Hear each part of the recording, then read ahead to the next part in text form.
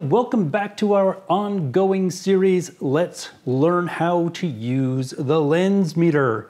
Today is kit number 6, when we answer the age-old question, is it vertical imbalance or is it Prism?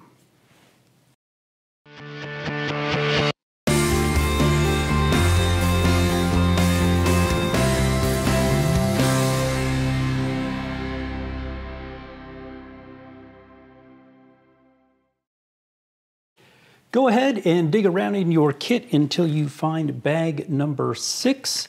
And when you do, take out your frame. It is a mounted pair of single vision plus lenses. And make sure you've got the etched number 6 on there to be sure that you've got the right frame in the right bag. Let's start just as we have been doing with our job order form, turn to Lensmeter Kit 6. And we're going to go ahead and look at our right lens. And as always, I'm going to aim for the middle. I can turn my Lensmeter on. I can rotate my power drum to plus 250. I can rotate my axis wheel around to 165. And really important on this one, it's always important, but I do want you to double check that your PCD or Prism compensation device is at 0 and at 90. Everything's well lined up. Then I can start doing my Lensmeter waltz here and get my sphere lines in perfect focus. My chrome knurled sleeve, get everything lined up. Can rotate my power drum away from me, 75 or 0.75. I end up at 175. I've got good cylinder lines. Okay, everything looks wonderful there. Go ahead and mark that one. And before we move to the left, you're going to recall that I've been saying all along, and we don't move the spectacle table. Here's why. I've been tossing the word verification around for 6 lessons. What is it exactly that we're verifying? Well, one of the things we're verifying is that the person who made the glasses quite literally laid the lenses out so that they could be cut to fit an individual frame, laid them out in such a way that the lens OC, or in the case of a progressive, a fitting cross, aligns properly with the person who's wearing the glasses.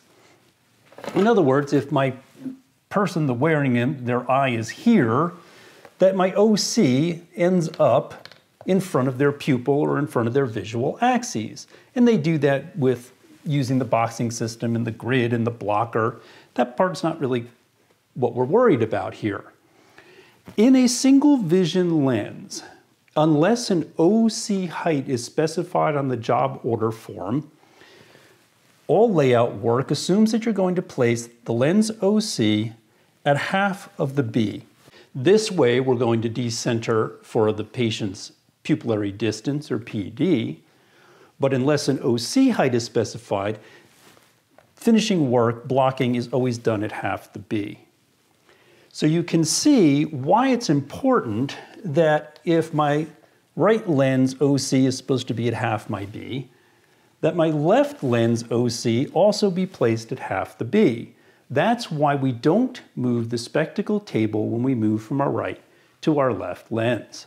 If one of them was blocked here, and due to an error, one of them was blocked here or here, that is vertical imbalance. And that's what I'm going to show you in just a minute when we go back to the Lensmeter. Vertical imbalance is not a good thing.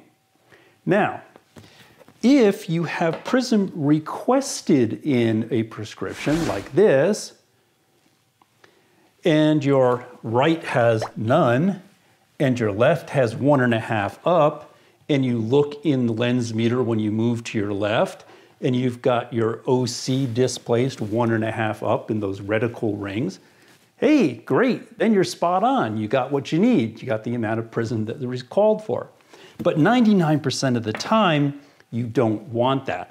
You want the OCs to be on the same plane. In a progressive lens, you're going to use your fitting cross as a reference point.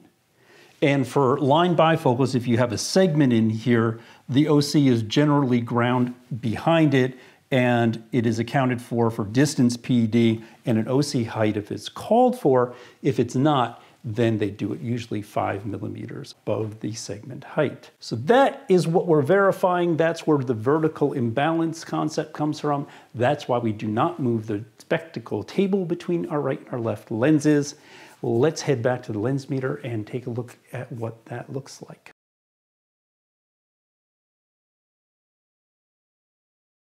Let's go ahead and move from our right to our left, obviously without moving the spectacle table.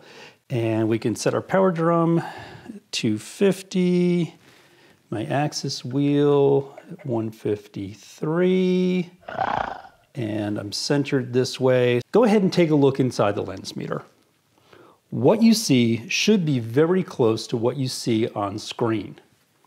And that is vertical imbalance. And that is what I want you to get out of kit number 6. I want you to be able to recognize a problem when you see it. This is not about step-by-step verification. This is not about Prentice's formula. This is not about applying standards. This is just about learning how to use the Lensmeter. What would you do if you're faced with this? The answer might surprise you. You would send the job back to the lab. The glasses were made wrong. You're going to have all kinds of questions on tests about Prentice's formula and standards and applying standards and verification, and they're going to make a big deal of it in your practical exams. There are going to be 20 questions about it on your ABO. You know what? A pair of glasses that is made wrong gets sent back to the lab to be made right. You're not going to go around calculating your powers and oblique meridians formula for the power at 90, work in Prentice's formula to decide whether it cancels or it compounds and whether somebody could wear these glasses. No, they were made wrong. Single vision, you have vertical imbalance, send them back to the lab. Straight top, lined bifocals, lined multifocals, vertical imbalance, send it back to the lab. Progressive lenses have vertical imbalance as part of their design. So don't be in a big rush to return those.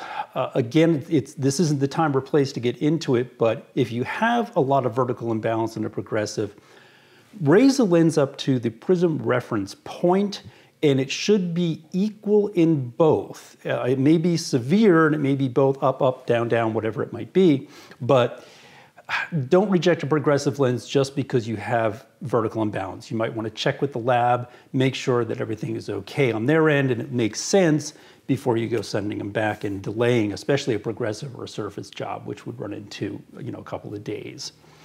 That's really what I wanted to convey with you for Lensmeter Kit 6. Keeping in mind, if your job order form does not have Prism requested and you have it, the job was made wrong. If your Prism value shows 1.5 up and you're verifying this and sure enough you have 1.5 up, then you're good to go. Lensmeter Kit number 6. Next time we jump into single vision lenses again and we do some layout work, kind of reinforce what I was just talking about on the whiteboard, I will see you next week.